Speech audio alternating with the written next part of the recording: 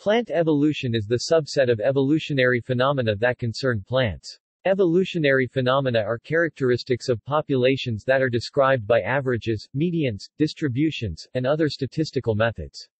This distinguishes plant evolution from plant development, a branch of developmental biology which concerns the changes that individuals go through in their lives.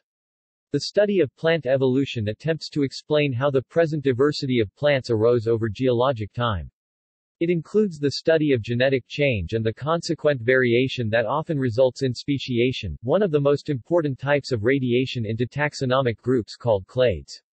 A description of radiation is called a phylogeny and is often represented by type of diagram called a phylogenetic tree. Evolutionary trends. Differences between plant and animal physiology and reproduction cause minor differences in how they evolve. One major difference is the totipotent nature of plant cells, allowing them to reproduce asexually much more easily than most animals. They are also capable of polyploidy, where more than 2 chromosome sets are inherited from the parents. This allows relatively fast bursts of evolution to occur, for example by the effect of gene duplication. The long periods of dormancy that seed plants can employ also makes them less vulnerable to extinction, as they can sit out the tough periods and wait until more clement times to leap back to life. The effect of these differences is most profoundly seen during extinction events. These events, which wiped out between 6 and 62% of terrestrial animal families, had negligible effect on plant families. However, the ecosystem structure is significantly rearranged, with the abundances and distributions of different groups of plants changing profoundly. These effects are perhaps due to the higher diversity within families, as extinction, which was common at the species level, was very selective. For example, wind-pollinated species survived better than insect-pollinated taxa, and specialized species generally lost out. In general, the surviving taxa were rare before the extinction, suggesting that they were generalists who were poor competitors when times were easy, but prospered when specialized groups became extinct and left ecological niches vacant. Polyploidy. Polyploidy is pervasive in plants, and some estimates suggest that 30 to 80% of living plant species are polyploid, and many lineages show evidence of ancient polyploidy, paleopolyploidy, in their genomes.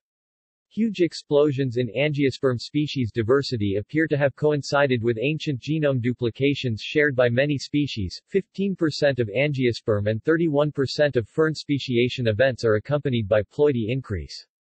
Most polyploids display heterosis relative to their parental species, and may display novel variation or morphologies that may contribute to the processes of speciation and eco-niche exploitation.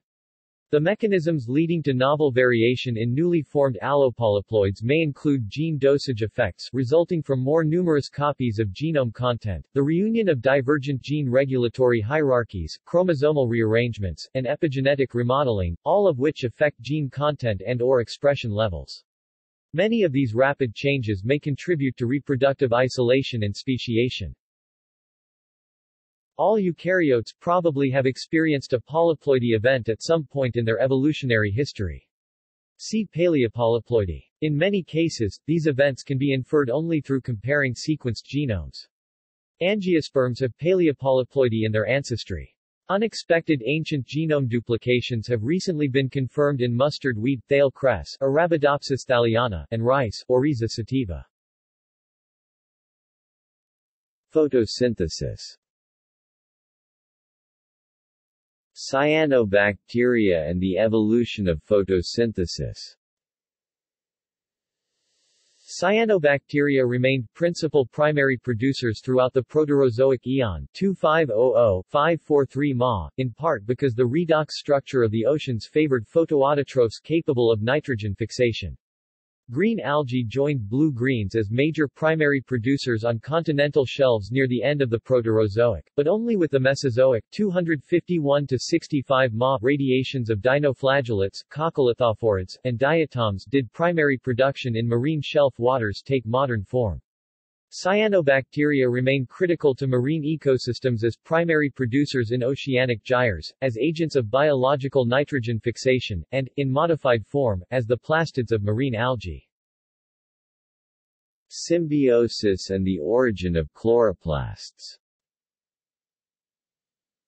Chloroplasts have many similarities with cyanobacteria, including a circular chromosome, prokaryotic-type ribosomes, and similar proteins in the photosynthetic reaction center.